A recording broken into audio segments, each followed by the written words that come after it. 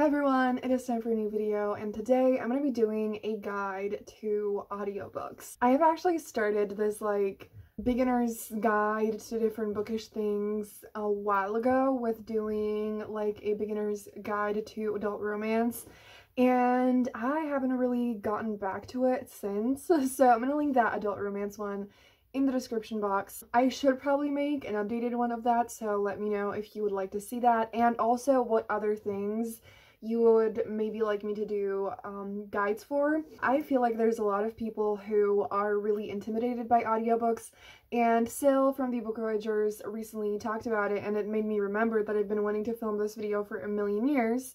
I'm gonna link her channel down below, she's the best, and you should subscribe if you haven't yet. So this video is actually gonna be like audiobooks 101. I'm gonna tell you tips on how to get into audiobooks, what you can do while listening to audiobooks, where you can listen to audiobooks for free as well, and some audiobook recommendations along with everything I'm going to talk about. And yeah, so I'm hoping this video is going to be really useful and helpful to any of you who want to get into audiobooks. And without any further ado, let's jump straight into it. We're going to start with the tips that I have for you that, of how to get into it. One of my tips is to listen to your favorite books. So any books that you really love that you've already read, listen to them on audio. The story is already familiar to you. You already know what's going on. And, there's a lot of amazing audiobooks, and I feel like it can often improve the experience even more. And I think that's a really great way to kind of dabble into some audiobooks and experiment with it. Now, along with that, what I personally did is starting with nonfiction. So I know that nonfiction is not for everyone. A lot of people don't read nonfiction. So I do recommend in general to, try to explore the category of nonfiction, because there's a lot of good stuff and I feel like everyone pretty much can find something that interests them. But I feel like nonfiction, first of all, a lot of the time we don't read it because we fear that it's going to be boring. So audiobooks actually make it often less boring, more interesting, and quicker to get through. And it's kind of, it's not a complex story that involves a lot of characters, different plot lines, plot twists, whatever. It's something that's almost kind of like maybe if you listen to podcasts or any kind of normal chill way of speaking, it's kind of more similar to that than fiction. And so that's one thing. And another one is that there's a lot of nonfiction books especially that are narrated by the authors who wrote the books, which I feel like is something that is so fucking cool. And it makes it even cooler. And the main recommendation I have for that is Becoming by Michelle Obama. You have definitely probably heard of this book before, but I listened to it on audio. It was one of the first books that I listened to on audio, and it was amazing. Michelle has such a fucking beautiful and calming voice. And the fact that Michelle Obama is talking to you is super fucking cool. And I actually really love the book, the actual book as well. In case you don't know the details about it, it's just Michelle's memoir, and it's kind of divided into 3 parts. First part is kind of about her, how she grew up, and college and everything like that. The second one is kind of the love story between her and Barack Obama, and the third one is kind of about the presidency and all the political things. And I especially loved the first part about her and her journey and everything, and she's just such a cool person. I really recommend this book. Another nonfiction that I really want to recommend is the first one that I ever read, the first audiobook I ever read, and that is It's Not What It Looks Like by Molly Burke. This book is about Molly, who is a YouTuber, and she is blind, and so in this book she kind of talks about her experience with blindness and a lot of things about that, her experience with YouTube and all kinds of things. And this is a really short audiobook, and so it's super quick to get through, and again, it's just kind of Molly narrating her experiences that almost feels like some kind of, a friend is talking to you. And I just feel like it's such a beautiful book, and it's so easy to get into, and I was so invested in everything that Molly was saying, and I did actually, like, before I watch her YouTube videos, and I really like her. She talks a lot about, like, disabilities and blindness, but also, like, she makes fashion videos and different things like that. So I'm gonna link her channel down below if you're interested in checking her out. It's what started the whole journey, so it means a lot to me. Honestly, I should probably reread it sometime. So I really recommend that. Now, I'm going to talk about, like, what to do and how to try to focus on the audiobooks later in the video, and what I want to do first is kind of, like, tell you that I feel like if you don't want to read nonfiction, it's best to ease into it through the genres that are kind of, like, less complex and, you know, don't involve, like, a ton of plot lines and characters and everything, because I do now read everything. When I started listening to audiobooks, I again kind of read nonfiction, and then I slowly got into contemporary, and then at this point I read fantasy, I read romance, I read everything. Some books that I really fucking recommend as audiobooks and on their own is the Brown Sisters series by Talia Hibbert, starting with Get a Life, Chloe Brown. I absolutely love this series. I adore Talia. Everyone knows if you watch my videos. And all of them are amazing books. I really recommend those. They're absolutely wonderful. And again, I feel like romances are really nice on audio. Another one I really recommend is The X-Dog by Rachel and Solomon. This is another adult romance. I'm not going to get too into any of the synopses of the books because I feel like we'd be here for too long. So I'm just going to link everything down below. There's a lot of videos where I've talked about these books, so I'm going to link that down below as well if you're interested in hearing more of my thoughts. But The X-Doc is basically kind of like an enemies to lovers, kind of like rivals to lovers romance, where the two main characters pretend to be exes on this, like, radio podcast thing, and it's so fun. It has a narrator for both of the two main characters. Two YA contemporary books that I want to recommend that I recently read are I Think I Love You by Oriane Desambre. I just read this literally 2 days ago and I really enjoyed it. It's a YA sapphic contemporary. It has a lot to do with, like, making films and things like that, and it's just really great. It's also enemies to lovers. And then Charming as a Verb by Ben Phillip, which is another YA contemporary.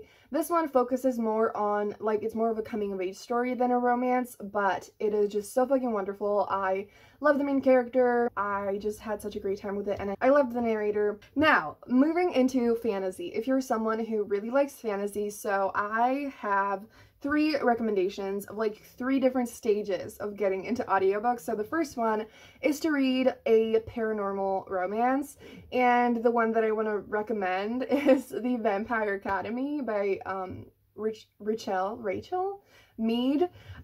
So these are very, like, old books that you probably know about, and I personally love the series. I don't remember it much, and, you know, but I've actually never finished the whole thing, and my plan is to finish it through audiobooks. And so I started the third one, paranormal romance. You know, it's still, like, set in our world, usually doesn't have that many characters.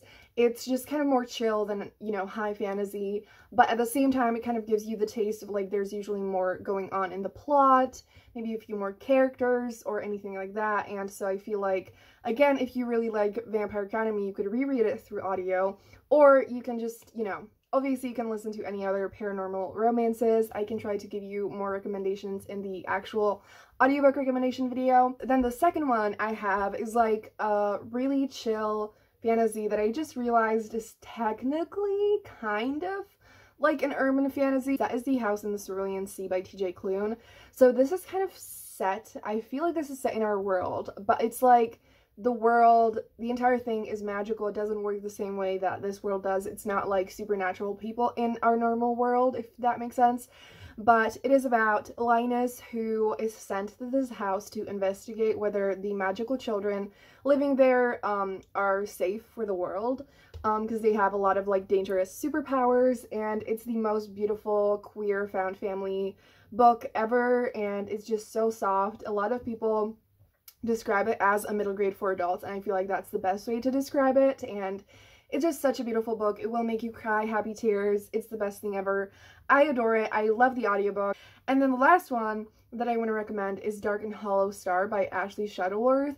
This book is actually also an urban fantasy, but this one has, like, multiple points of view, and I think maybe like 3 or something like that. And I haven't read this one yet, but I felt like it's just too good of a recommendation not to mention it.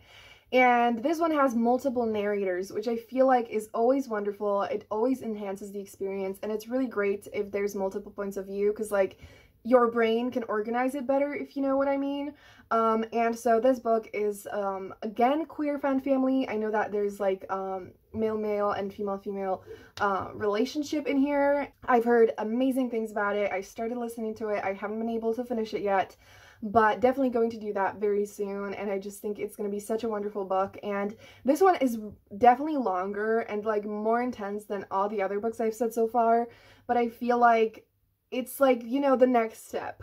Now I kind of want to get into the tips of like what you can do while listening to audiobooks. So I sometimes liked to listen like while I was on the way somewhere, on the bus, in the car, whatever, which nowadays I'm only at home. So I want to kind of give tips to you if you're at home and you don't often do anything during which you could listen to an audiobook. So obviously you can listen to an audiobook if you're drawing, or maybe if you don't draw. What I've done before is like coloring into a coloring book. Another thing is journaling. That is really nice as well, though it kind of sometimes requires a little bit of brain power if you're like writing something, but I really like that. Or, you know, if you do any kind of creative things like that that don't require a lot of your brain. And besides that though, also like cleaning or anything like that, I really struggle with cleaning because of my anxiety. So if I listen to an audiobook, it really helps me sometimes. But if you don't do any of these things, or you just, you know, want to chill and like read an audiobook without any of these things, what I do is I have kind of multiple things. I basically like to watch things that like aren't anything, in the sense of like I don't need sound, and it's just like watching something without having to use my brain. So I watch like painting compilations, like drawing, any kind of like acrylic painting or any kind of thing like that. There's so much shit on YouTube. Some other random shit I watch is cutting soap videos and like slime videos, any kind of like satisfying compilation videos that are just like random things that are like pleasing to see, but like, you know, you don't need to process any information with them. Or I watch like makeup videos that don't have any words, you know, just seeing someone like apply lipstick or eyeshadow, anything like that. And because I definitely can't just sit and listen to an audiobook. I can't do that. I feel like maybe some people can. I definitely can't. And so these things really help me kind of focus and be able to process the audiobook, because like I am looking at something but I don't actually have to think about it, and so I can focus on the story. There's one more thing, and that is where you can actually listen to audiobooks. So if you don't know this, it's gonna change your life. So there's a thing called Scribd. That is an app that is like a library on your phone. So I'm not entirely sure where it is available, but it's definitely like international. I obviously can't know if it's like available in every country, but like definitely check it out. It's just a normal app on your phone store. And you can get a free trial for 30 days. So I'm going to have a link down below if you want to try it out. So I feel like that's the perfect way to check out some audiobooks and see if it's for you. And, you know, if you don't like it, you're not going to have to spend any money and then not be able to listen to it or anything like that. And then once you run out of the free trial, it's about $9 per month. I feel like this is the most affordable, wonderful, easy way to listen to. If you actually just realized if you don't have access to Libby or whatever it's called. So there's basically like apps that you can connect to your library that have audiobooks. I don't have access to a library, so I don't know much about it. But if you do have access to a library, I feel like that is something that would not cost you anything ever. But if you do not have access to a library like me, Scribd is a life changer. So I have to make like a mini disclaimer. It is like an unlimited access to audiobooks and ebooks.